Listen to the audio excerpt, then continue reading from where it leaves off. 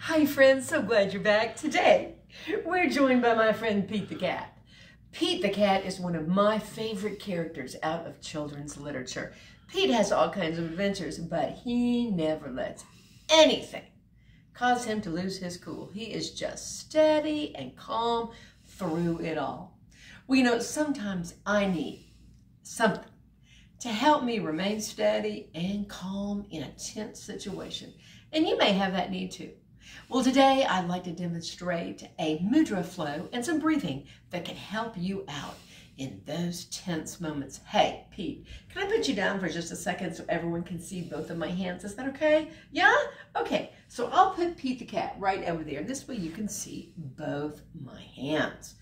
To start, we are going to do apana vayu, which means we're going to take our index finger and our tall finger and our ring finger. We're going to touch them to our thumb and extend our pinky finger. Some people like to place it in this position, others revolve it. Then from there, I like to move into anjali position. So we're going to begin in apana vayu and move to anjali, and we're going to add 8-8 breathing, inhaling through our nose to a count of 8 and exhaling through our lips to a count of 8. Shall we begin? And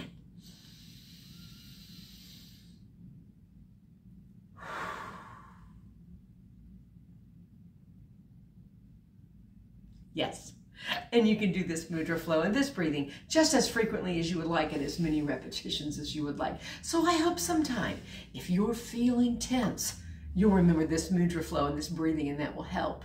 Well, Pete the Cat, thank you for joining us today. You know what? It's time to wave goodbye to our friends at home. Would you like to wave? Yeah? Bye-bye, friends. Be a cool cat. We're going to try and be a cool cat, Pete. Friends, Pete and I hope you have a great rest of the day. We'll see you soon. Bye-bye.